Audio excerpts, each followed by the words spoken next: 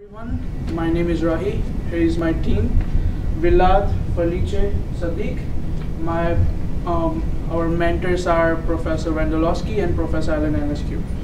Uh, our main objectives of this project since summer ones are first to learn these technologies, which are Python, Linux, NLTK, which is Natural Language Toolkit, Hyperledger Composer, which is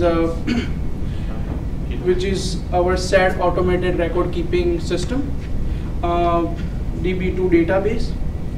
Second, implementing our Grace AI on Linux 1 mainframe, and using GitLab, which is our privately set platform to keep our codes all together. Third is to keep our codes up to date in GitLab and work along with our Hyperledger Composer. Our fourth main objective is to use sound input on image rec using USB mic. Now something about our technologies we used. For hardware, we used IBM Z Mainframe operating system. Then on summer one, we were using Raspberry Pi, speaker and microphone. For softwares, we used Hyperledger, DB2 database for storing user queries, questions, and Grace response to those questions as answers. Natural Language Toolkit, NLTK, voice rec library to analyze spoken words and feed data to NLTK, Grace code algorithm to use to train and generate output.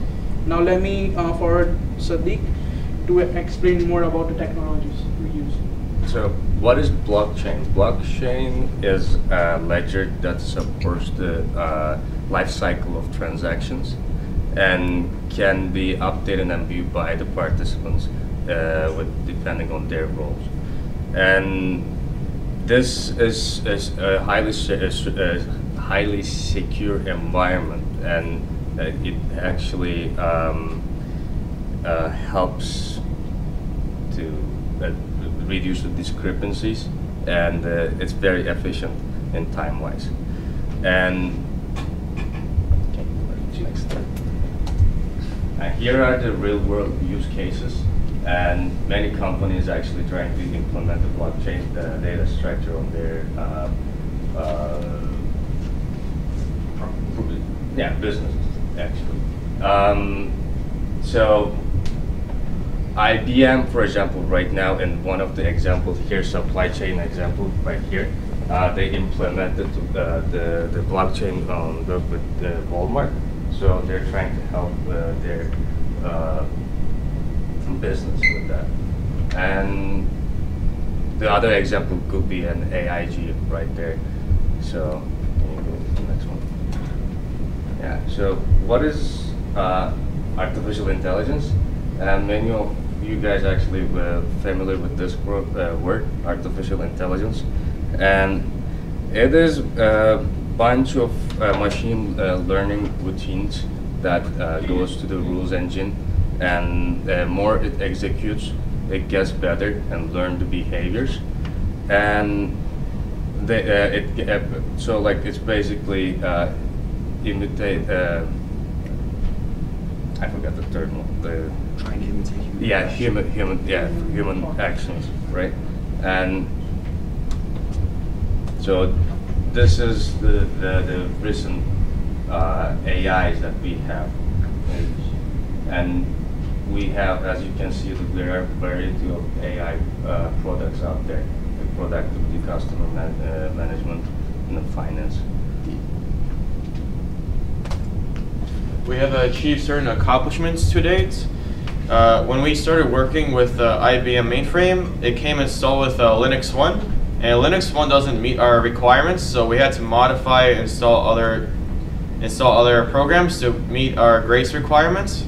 So we did that. We had to create a blockchain on the Hyperledger framework, we needed to do this because while it does provide a framework, it doesn't have our specific requirements in there. So we modified it to our Grace requirements. We also created a REST API. REST API is how Grace communicates with you and how you can communicate with Grace.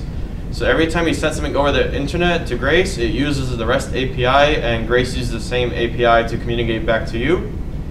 And then we also had to build a communication between Grace AI and blockchain on the mainframe. So when Grace receives data, it has to communicate with the blockchain and vice versa. We had to use a Raspberry Pi so we can communicate with Grace instead of using the computer, because the Pi is a lot smaller. So it has greater uses. And we had to do certain integration testing on all these components during each implementation after to complete a whole test. So the Raspberry Pi has a microphone which is connected via USB, like Rahi said. It uses a voice recognition parser, so when you speak, it converts to text, and that gets sent to the NLTK, which kind of breaks it up into computer-friendly terms. Grace AI, that gets passed to Grace AI and DB2 database, which handles the data. Grace AI can later send it to the speaker, so it can speak the output to you, so you don't have to read it. It's a lot more user-friendly. And over here, you see Grace having like a feedback loop, which is where it trains itself based on, so every time you talk to it, it starts to train itself. And then it sends it to Hyperledger blockchain for secure storage. And we have a GIF demonstration of the chatbot using keyboard, not mic and voice. Okay, so the goals for summer 2 were to incorporate a lot of these different subroutines into a larger list of tasks for Grace and subsequent programs to accomplish. One of these, which is especially useful for finance, is to send a crawler, a small program that's used to search for data on certain websites and download them, to scrape, it's the same thing as crawling, to scrape and extract information such as stock prices, volume for stocks, and opening, closing prices, and other things and other variables for the stock. Download them, structure them into a Grace-friendly format, and then send that to the Hyperledger for storage, and then send that to our fully formatted database for further analysis. As you can see by this graph, our unstructured data and semi-structured data from different sources are going to be fed into Grace, and Grace will try and automatically reformat them into a format that is very friendly and very searchable for our Hyperledger. And then we connect that to our database, and this reference database has an API of its own, so that way everybody, the public, can have access to our database as a read-only format. So you can say, hey, I want Apple stock from 2012 to 2016. Can you send me that information? And Grace will say, okay, would you like it in CSV for spreadsheets or JSON for programmers? And it will happily send it your way. Next. And then this is a small video of a program that I wrote that will do the back-end analysis and then subsequent predictions. It's very quick, and after all of this is said and done, it will print out a very long list of graphs and subsequent analysis and predictions for not just predicting its own graph and plots, but also for predicting the future.